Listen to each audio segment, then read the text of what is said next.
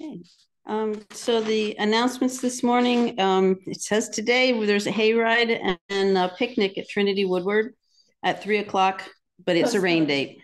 Yeah. So the rain date is October 1st. September 27th, the Soup Kitchen at St. James United Methodist Church in Coburn, and to contact Paula Smith. The Secret Power of Kindness is a book study via Zoom on September 28th.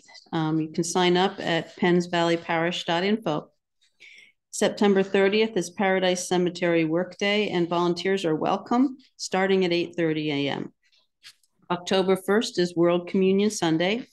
October 3rd, Sprucetown United Methodist Church Ad Council and Trustees meeting at 7. All are welcome. October 5th, Ladies Coffee and Conversation at St. James in Coburn at 9:30. All ladies welcome. October 18th, our charge conference is at 7 p.m. at Sprucetown United Methodist Church. Members, please attend. October 22nd, Sprucetown Church Homecoming and Luncheon, worship 11 a.m., lunch following. The guest speaker is Georgine Searfoss. Robert Steiger's family historic documents will be on exhibit. October 25th, Soup Kitchen at St. James UMC Coburn. And November 4th is our Fall Bazaar at Sprucetown United Methodist Church, 9 a.m. to 2 p.m., gently used items, crafts, and more. Homemade soup and baked goods. Great for Thanksgiving and Christmas shopping. Are there any other announcements? Then our centering words. The God revealed in Scripture is active, resourceful, and constantly moving towards us. Our actions are not the sole action going on in the world. We could have the service of the acolyte.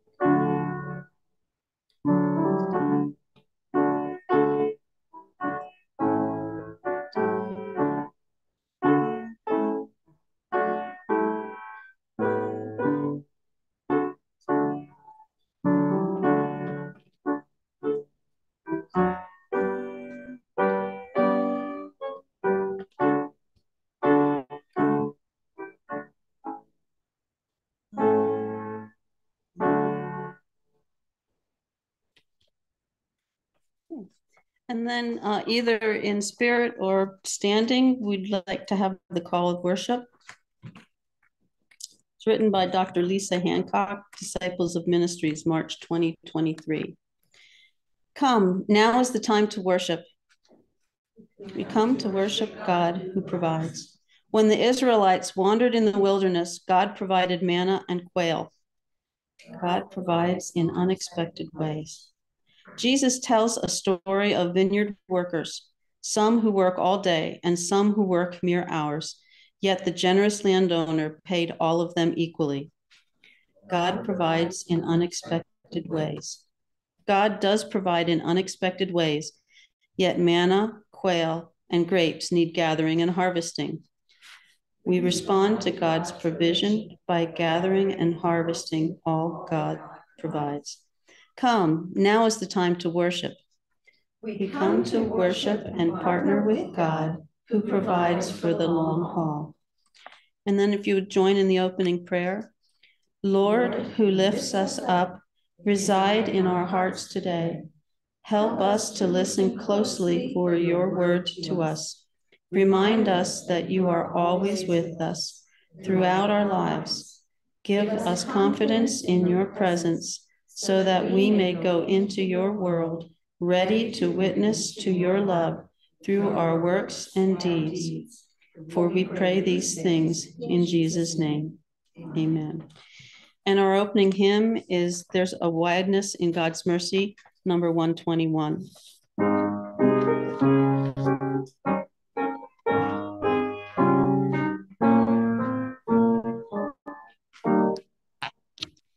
There's a wideness in God's mercy,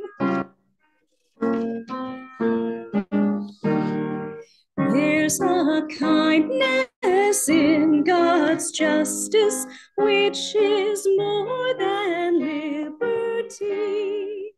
There is welcome for the sinner and more graces for the good.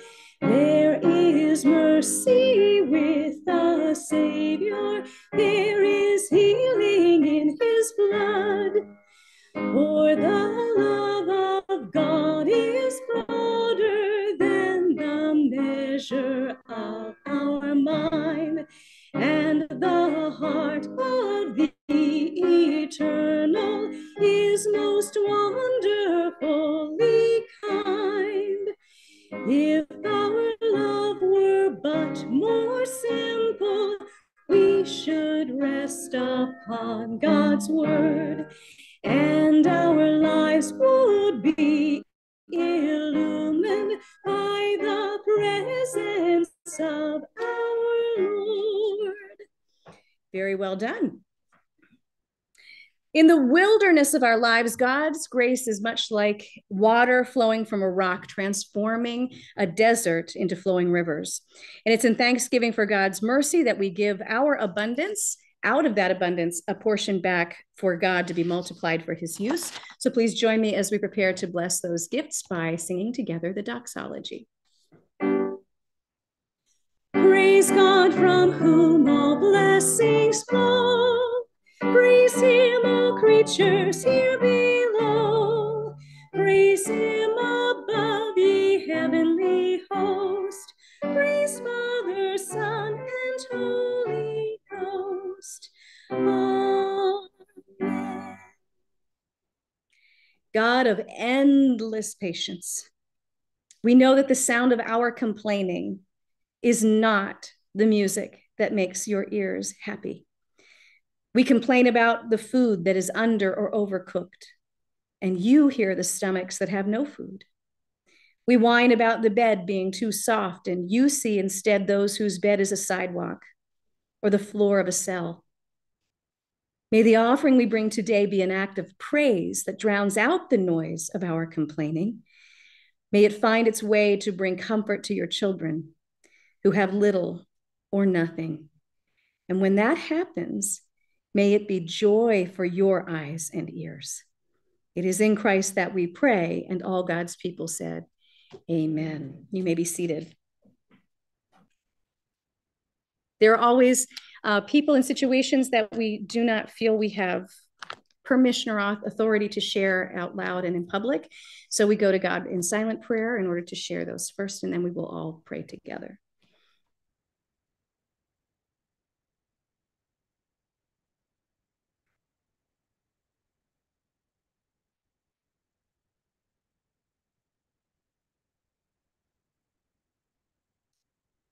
Heavenly Father, your blessings do abound in our lives, and we lift our voices in gratitude for each lovely gift from you, those that are known, as well as those that are yet unknown.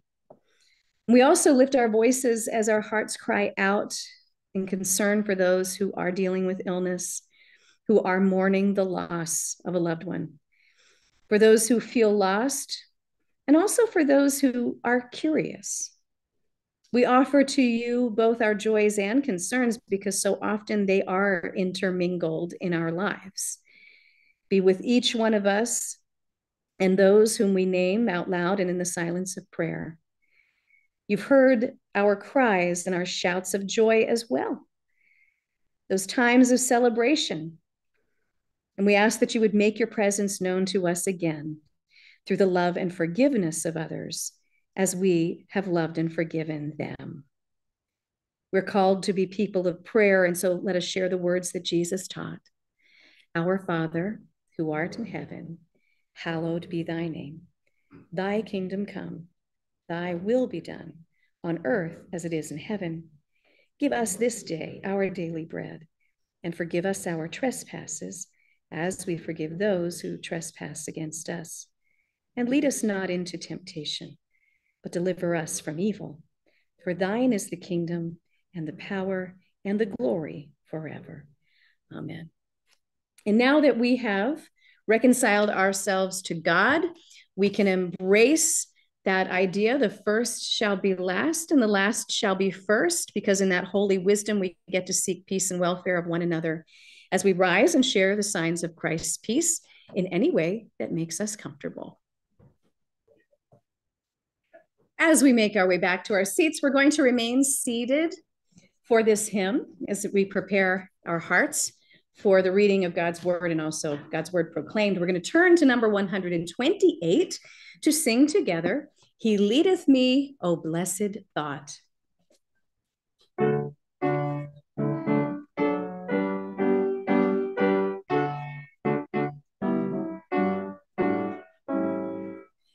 He leadeth me, O blessed thought, O words with heavenly comfort fraught. Whate'er I do, where'er I be, still 'tis God's hand that leadeth me. He leadeth me by his own hand. He leadeth me, his faithful power I would be, for by his hand he leadeth me. Sometimes mid scenes of deepest gloom, sometimes where Eden's bowers bloom, by water still or troubled sea, still 'tis his hand that leadeth me. He leadeth me by his own hand. He leadeth me, his faithful follower I would be, for by his hand he leadeth me. Lord, I would place my hand in thine, nor ever murmur nor repine, content whatever lot I see, since 'tis my God that leadeth me. He leadeth me by his own hand. He leadeth me, his faithful follower I would be, for by his hand he leadeth me. And when my task on earth is done, when by thy grace the victory's won, in death's cold wave I will not flee, since God through Jordan leadeth me. He leadeth me by his own hand. He leadeth me, his faithful follower I would be, for by his hand he leadeth me. Please find in your order of worship the prayer of illumination, which is adapted from 1 Peter 3:15, which is the basis of our message series. Let us pray. Father God, open our hearts and minds by the power of your Holy Spirit, that as the scriptures are read and your word proclaimed, we may hear with joy what you say to us today about the need to sanctify Christ as Lord in our hearts, and be ready always to give a defense to anyone asking about the hope we have, doing so with gentleness and reverence. Amen. We're going to begin the readings in the book of Exodus. We're going to be reading chapter 16, and I'm actually going to start with verse 1 to 15, and I'm going to be reading from the Message paraphrase. I encourage you always to read all three passages at any point during the day or during the week in your own Bible. And as you can see, it's on the study guide as well at the top. You'll always have the same thing on the first page so that anyone who visits and for one time can see what the apologetics is all about. The back page of the study guide is always our new stuff.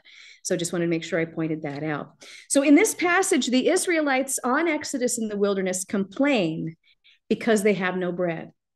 They're being led out of slavery.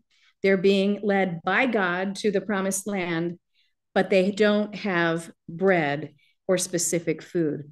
And so miraculous bread enough for a day is given by God to sustain them. So hear these words.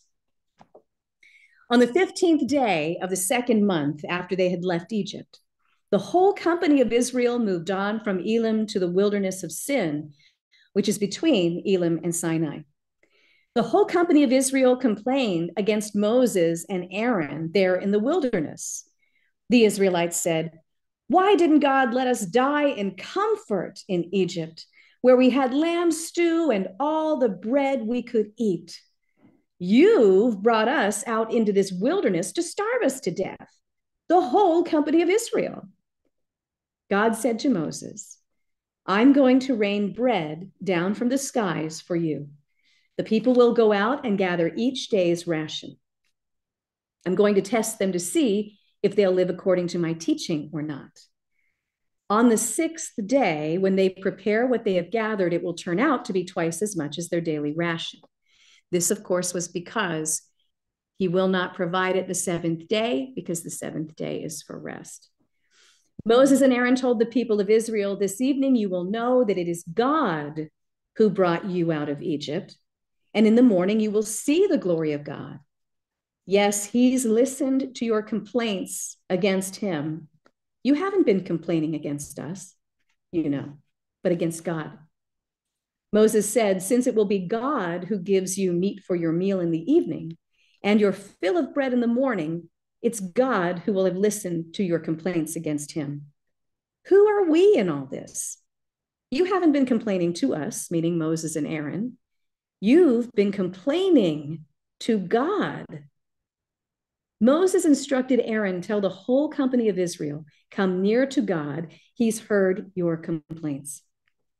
When Aaron gave out the instructions to the whole company of Israel, they turned to face the wilderness, and there it was, the glory of God, visible in the cloud. God spoke to Moses, "I've listened to the complaints of the Israelites.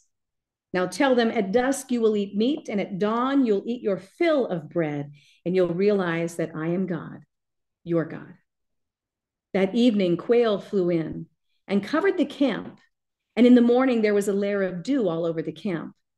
When the layer of dew had lifted, there on the wilderness ground was a fine, flaky something, fine as frost on the ground. The Israelites took one look and said to one another, "Manna." They had no idea what it was. So Moses told them, "It's the bread God has given you to eat. And these are God's instructions. Gather enough for each person, about 2 quarts per person. Gather enough for everyone in your tent." It's important to know that the reason you see "what is it" in parentheses, that is what manna means. They were literally saying, "What is it?" And so that is the name that stuck.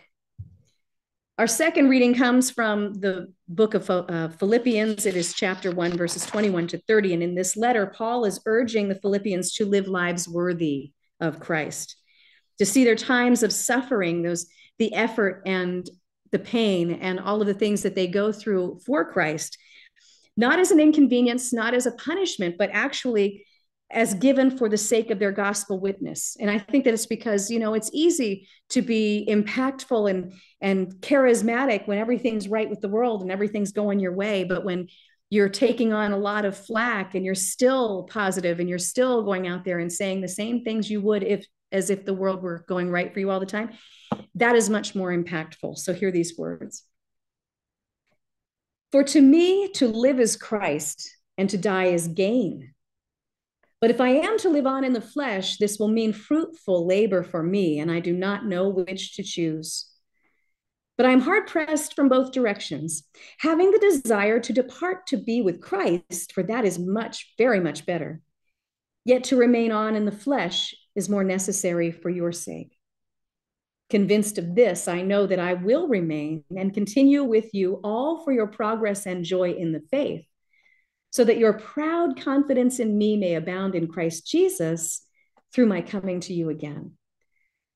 Only conduct yourselves in a manner worthy of the gospel of Christ, so that whether I come and see you or remain absent, I will hear of you that you are standing firm in one spirit, with one mind, striving together for the faith of the gospel, in no way alarmed by your opponents, which is a sign of destruction for them, but of salvation for you, and that too from God. For to you it has been granted for Christ's sake, not only to believe in him, but also to suffer for his sake, experiencing the same conflict which you saw in me, and now here to be in me. And our final passage comes from Matthew chapter 20, verses 1 to 16, reading again, as I did with the last one, from the New American Standard Bible, a word-for-word translation of the original language. Jesus helps us understand the kingdom of God and the nature of God through parables, but parables often don't make sense to us because we pay attention to the wrong thing. For instance, the parable of the prodigal son should have been named the prodigal son's father because the main character is the father, but we tend to focus on the sons. And we take it a little too literally. So in this one, I want you to understand that Jesus is trying to answer a question that came to him from Peter in the passage right before this. Basically, Peter said, you know what? We gave up everything to follow you. So what are we going to get from this in the kingdom of God? Okay. And he says, well, you're going to do many different things, but the first will be last in many cases, the last will be first. And then he launches into the parable. So I want you to focus on the main character who is the owner. And I don't want you to lose sight of what the purpose of a vineyard is. Why do we have a vineyard? Okay, so hear these words. For the kingdom of heaven is like a landowner who went out early in the morning to hire laborers for his vineyard. When he'd agreed with the laborers for a denarius for the day, he sent them into his vineyard. And he went out about the third hour and saw others standing idle in the marketplace. And to those he said, you also go into the vineyard, and whatever is right, I will give you. And so they went. Again, he went out about the 6th and the 9th hour and did the same thing. And about the 11th hour, he went out and found others standing around. And he said to them, why have you been standing here idle all day long? They said to him, because no one hired us. He said to them, you go into the vineyard too. When evening came, the owner of the vineyard said to his foreman, call the laborers and pay them their wages, beginning with the last group to the first. When those hired about the 11th hour came, each one received a denarius. When those hired first came, they thought they would receive more, but each of them also received a denarius. When they received it, they grumbled at the landowner, saying, these last men have worked only 1 hour, and you have made them equal to us who have borne the burden and the scorching heat of the day. But he answered and he said to one of them, friend, I'm doing you no wrong. Did you not agree with me for a denarius? Take what is yours and go. But I wish to give to this last man the same as to you. Is it not lawful for me to do what I wish with what is my own? Or is your eye envious because I am generous? So the last shall be first, and the first last. This is the word of God for the people of God. Thanks be to God. I love the first reading from Exodus because the Israelites are doing that really mysterious, miraculous thing called romanticizing the past. And it is a sincerely extreme case of romanticizing the past, given the fact they were enslaved in Egypt. And believe me, the last things that they thought about every day was how well they eat when they were enslaved in Egypt.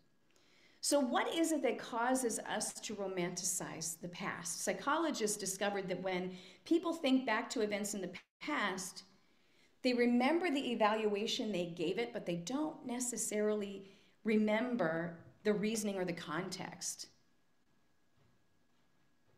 For instance, there were movies I saw in high school that I thought were the best movies ever, or even elementary school. Star Wars, best movie ever.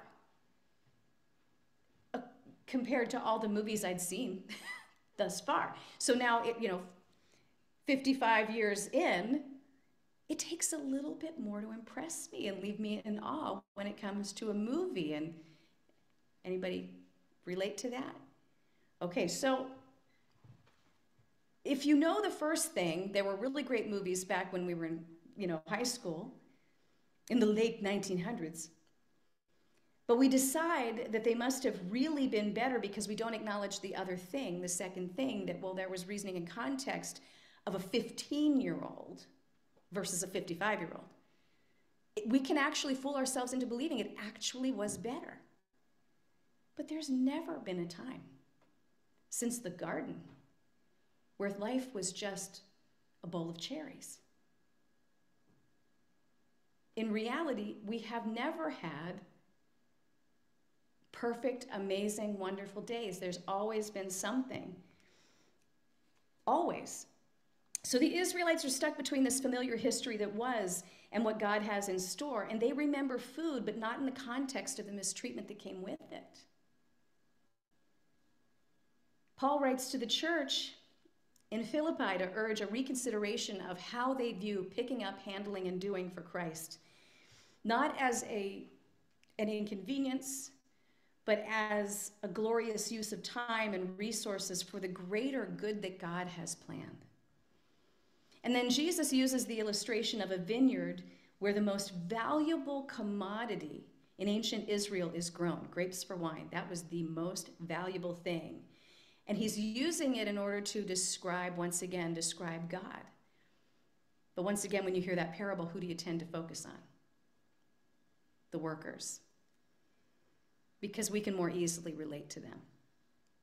So last week we began this series meant to equip you to be ready to give an answer to anyone who asks you those difficult questions, the ones that were asked so often, that we don't just give them a pat answer or say, well, it's in the Bible, you can go and read it for yourself. We have to be able to be ready to give the reason for the hope we have in Christ, and always with the utmost courtesy. We're defending our faith, not being defensive about our faith. And we're instructed in 1 Peter 3:15 to be ready to give apologia, to give a defense for our faith. The question we look at today comes in many formats, because why don't we get what we deserve can be a lament. Why don't they get what I think they deserve can be another lament. And as children, we learn that things, life is not fair. As children, we would get upset and stomp our feet and say, Sally got more ice cream than I did. Well, Sally's 17 and you're 7. Right? The one who is the giver of the ice cream, who brought the ice cream, who worked to pay for the ice cream, gave the ice cream, right? And they had their reasons for giving what they gave. As adults, we have those occasions in life when we're passed over for a promotion or a raise that we really feel that we deserve, and we can have those same feelings of it's unfair. But God's idea of fairness is very different from ours, and that's a very good thing, because we can't see the whole picture.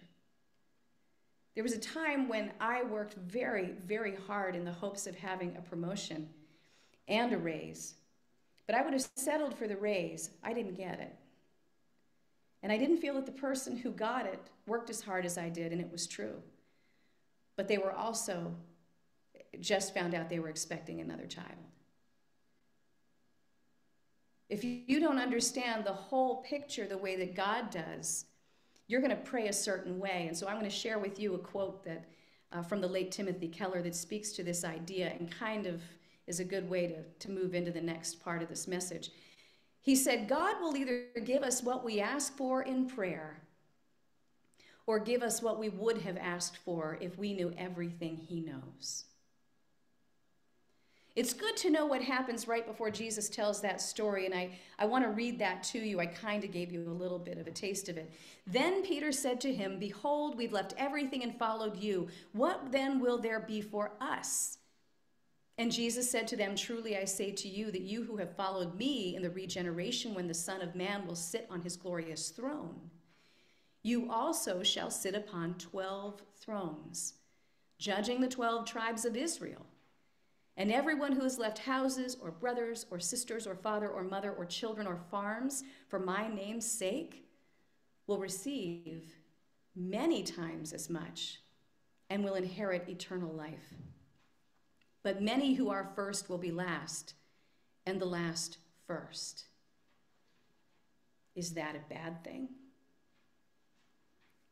When you hear it, it kind of makes you think it's a bad thing, because when we hear first and last, what do we think of? Competition. Why? We've been drilled to think of it as competition. The devil has a way of taking language and distorting it to make us think of it in a different way than it was intended. Now, I thought a lot about this, and here are some thoughts. I'm going to give them to you, and you can measure them according to what you feel. But this, first of all, we're going to start with what is fair. So Merriam-Webster says that fair is marked by impartiality and honesty, free from self-interest, prejudice, or favoritism. In the assertion from those first crew people complaining and grumbling, were they concerned with fairness? So the last shall be first. I'm just going to spell this out. And these were my thoughts this week. Take them or leave them. The last shall be first. They haven't worked as long in the vineyard. And remember, God sends them out. It doesn't say God makes them work. God sends them out. They go out and they work. They didn't work as long. They don't necessarily feel as deserving of the kingdom of heaven, but they're blown away by God's generosity. Now let's think about the repentant thief on the cross. Someone else that people generally have a problem with. The thief was not remembered for the crimes he committed, but for the generosity he received from Jesus. Because he did earnestly repent of his sin, and he asked Jesus to remember him when he entered the kingdom. And the thief entered the kingdom before the disciples did. He was definitely considered last, but he went into the kingdom first amongst all of those who were present at the cross, aside Jesus. Shortest ministry ever is that repentant thief on the cross, and yet God used him. He changed his mind and he changed his heart, and we'll talk about that next week. But that thief was not remembered for his crimes. He's known as the repentant thief.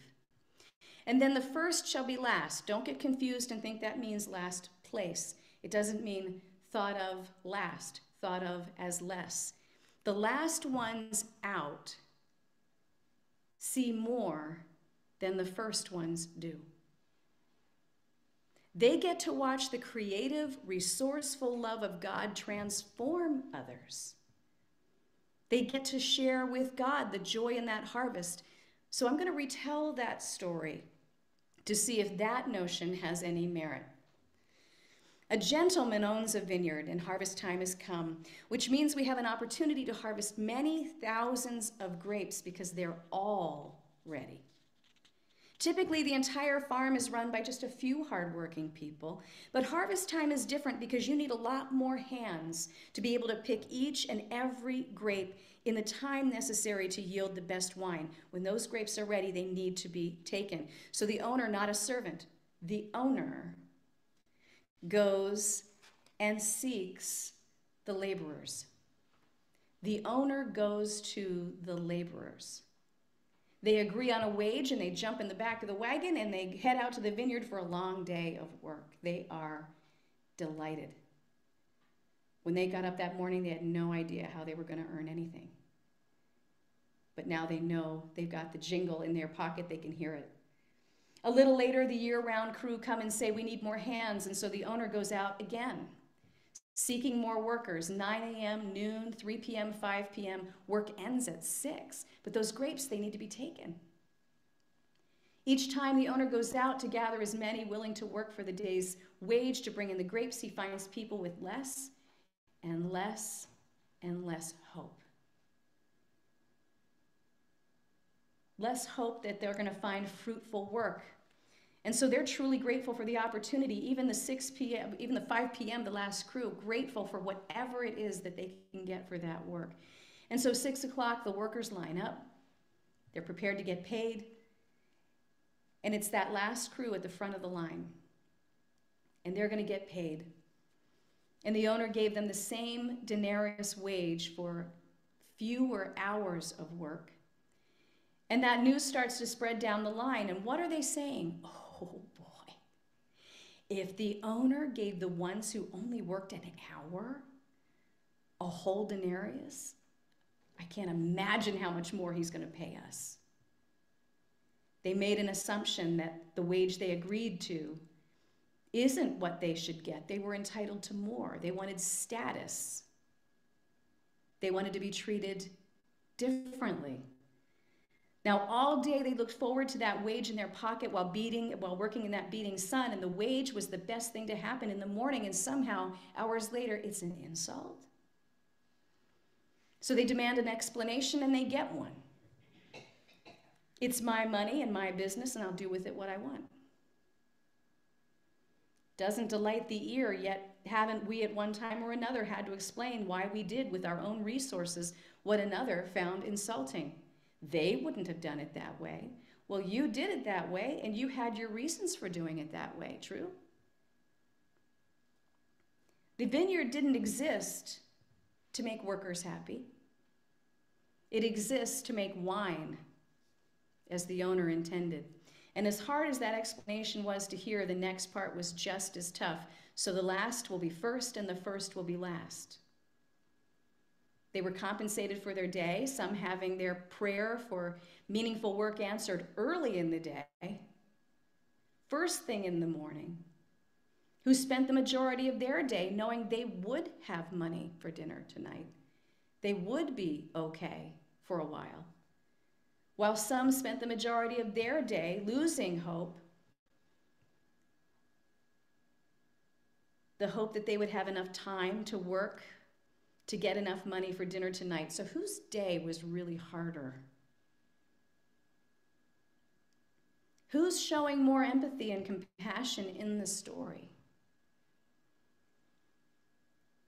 How quickly the early workers forgot their shared hope to find work, desperate and hopeless, just like every one of those crews, and how the offer to work was like music to their ears, and the wage was awesome, and they jumped at it, very grateful. And they never gave a thought to the year-round workers. Our actions are not the only actions happening in the world, but we can become a little too wrapped up in it to remember that. And Christ reaches out to everyone born in sin, which is everyone, in order to offer the same salvation, even though what my sin, your sin, everyone's sin deserves is the wrath of God's judgment. Servants are sent out into the world by Christ to introduce people to Jesus, first by the hope within that makes them curious enough to ask about it. And when they do, to keep in mind, people don't care what you know until they know how much you care about them. Part of the caring is to invite them to learn about Jesus with you so that they might develop their own relationship in time, accept that gift of salvation available to them. It's never too late. They may decide to die to the old sin self and be born again through baptism by water and the Holy Spirit and become servants filled with hope themselves. They might even be older than you and enter heaven before you. One of those last being first. They started later than you, entitled to the same wages as you. Remember, the purpose of the vineyard was the wine, and the purpose of discipleship is to fill the kingdom of God, not ourselves. And Jesus asks through the parable if we can see the work through the eyes of God, that the point of the vineyard was to create the wine together, just as the point of discipleship is to fill the kingdom of God together. Another story about wine really came back flooding and leading to some of this. At the wedding in Cana, Jesus had the divine power to make wine appear, meaning he could have filled jars with wine. He could make that out of nothing. He had the power to fill empty containers that were just sitting there with wine. That's not what he did. What did he do? He asked the servants to get the jars fill them with water, bring them to him. We learn the nature of God through what Jesus did, but also how he did it. And Jesus asked the servants to do those things, and they did. And then by the power of the Holy Spirit, he turned the water they poured into the jars into wine. And Jesus instructs a servant, he doesn't do it himself, Jesus instructs a servant to take the wine to the steward for inspection. And the servant does as instructed. The steward is confused as to why the best wine he'd ever tasted wasn't served first, which was how it was done. Divine things are always better. Of course, divine wine is going to taste better. And the servants get to offer then that best wine to all of those guests. You know, God wants servants to participate in the miracle. And God wants us to participate in filling the kingdom of God. And Jesus never asked those servants to do anything they couldn't do, did he? The guests had no idea where the wine came from, but the servants did. They knew that this was the most amazing wine. The first-class wine came last. Didn't matter because they were grateful. And the servants were in awe. God calls each of us to be part of creating something new. It doesn't matter your age, your ability, or your health. With God's grace and mercy for us, no matter where we started in life or how old we were when we first believed, we get to go out in the mission field with the Holy Spirit, knowing God has already gone ahead of us to make new wine possible. Before all of those servants ever got into that vineyard, seeds were sown. The vines were cared for. It was, as Jesus says in another part of the Bible, to the disciples, you are going to go out and reap where others have sown. Let us pray. Lord Jesus, today we give thanks that we are here. We're here in church, attempting to worship you and to listen to you and focus on what you're trying to say to us. And then we're going to go out and we're going to try to serve you because you put us here. In some way, you found a way to appear to each of us and draw us closer to yourself and also to keep us close to you. And because you haven't left the significance of each of our lives up to us, because you keep coming to us, often when we least expect it, maybe even when our hope is waning, we give you thanks for your active, resourceful love working among us. And all God's people said, Amen. Amen. Would you please rise and body your spirit as you feel led to sing together our closing hymn, number 593, Here I Am, Lord.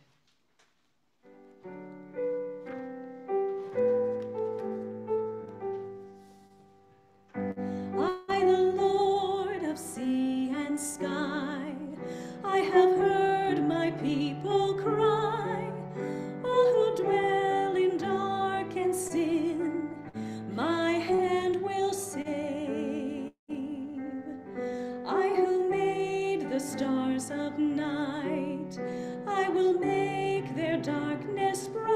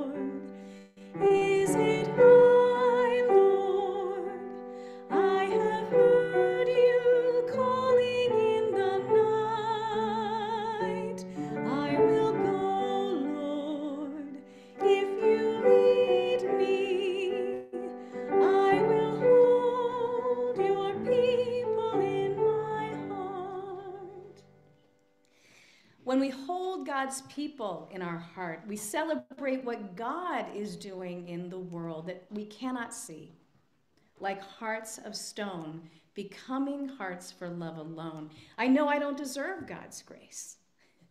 It's a gift that makes me truly grateful to carry the water for Jesus and be a small part of or witness to the miracles making the best wine, knowing that one faithful day, we, along with all the saints who've gone before us, to rejoice together over God's kingdom harvest.